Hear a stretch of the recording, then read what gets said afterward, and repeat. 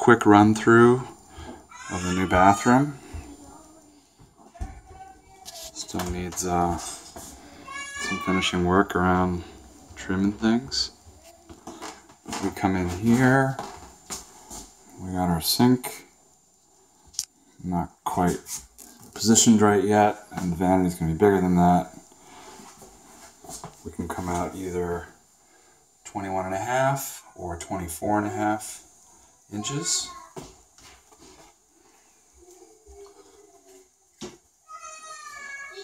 That's actually an undermount sink. It's here temporarily. Here's a color that isn't too far off what we're looking at on the cabinets. Behind here, in this area, we're looking at floor-to-ceiling cabs. Our toilet area here. New window. Light which is going to go away. That is a sun tunnel light, which will bring in natural light from the outside up to the roof. There's a tunnel there. Speaking of tunnels, that's a regular skylight. And here's a very large, well, at least by above the bath standards. This is the bathtub here. We'll have the fixture for the tub in the middle. And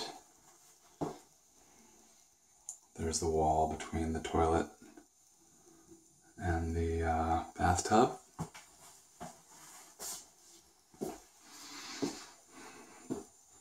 Right here, got our shower,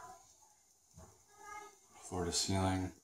This is approximately where the shower glass is going to come. Up there. Shower glass will go across that way.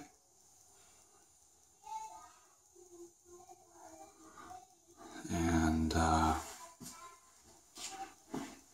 we've got our towel warmer there. And the interior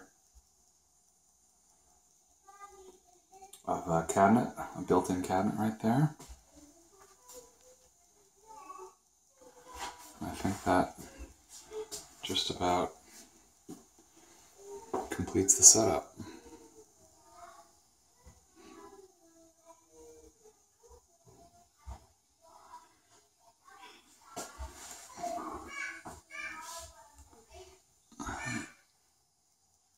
It definitely makes the